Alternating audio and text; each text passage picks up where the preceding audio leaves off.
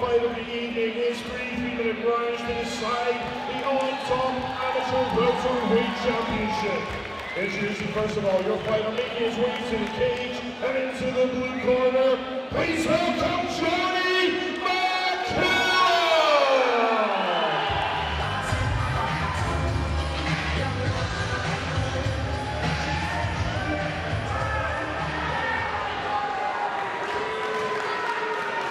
And this opponent across the cage, making his way to the red corner.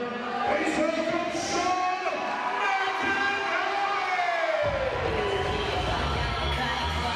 On-top weekender, first night, amateur fights. This is the main event. The welterweight title is on the line. Johnny McKillop from Cross Combat Edinburgh against MacInally. And Craig, I'm told that at the weigh-ins earlier on, they got pretty close to the weigh-ins. This is getting heated already. This should be an interesting one. Oh, McKillop is guarding him and he stops for the takedown. Baited him into the takedown there. He is on the neck though here. This looks fairly tight, to be honest. MacInally feels like he's got something here. Ideally there, Sean should have locked up his guard. Baited him in. The hands up and a bit of taunting and then the shot under for the takedown. McKillop skipping to the side, which is a smart thing to do. And ideally here, when he's already past the side control, Sean should either be looking to use that net to get back to his feet or possibly sweep him with it, but he's giving it up. He's going to have to try and get back to his feet off of this here. McKillop definitely the longer fighter. Hammer fists for MacInally. And that made McKillop think. Needs to work his back there. McKillop is clearly very strong, Craig. Yeah, absolutely. I mean, he definitely looks a bigger frame there. Look at the two guys.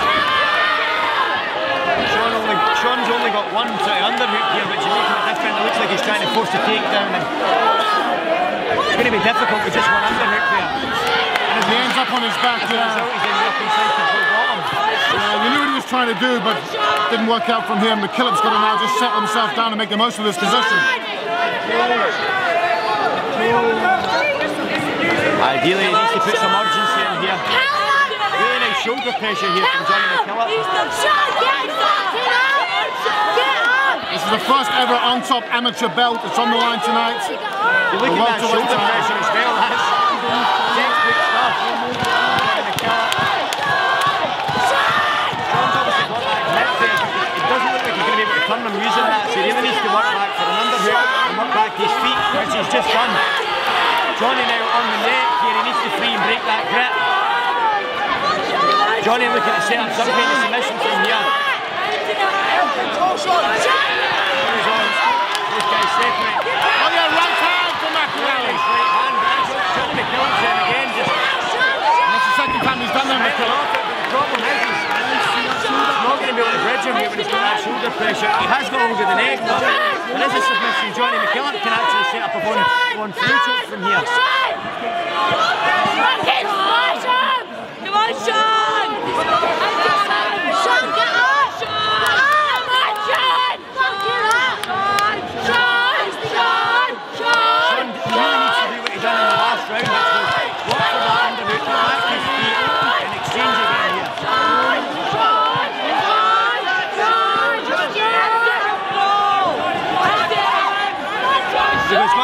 He's back to his feet now. Again, Johnny's going to use that to try and get off some knees and some punch strike. Another brilliant first round. No glove touch. Sean's really got to be careful here with giving away those takedowns. Got to get his striking working here. Nice check hook there on the way in. Sean's telegraphed the takedown. Johnny was able to stuff it and shot for a takedown of his own.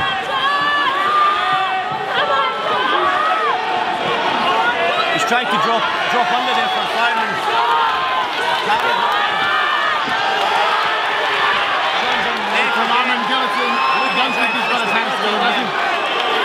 Doesn't look that tight, if I'm being honest, for this position here. I can't see Johnny tapping at this, to be honest. Oh, there we go! Oh, he's stopped! As he said that! That's unbelievable!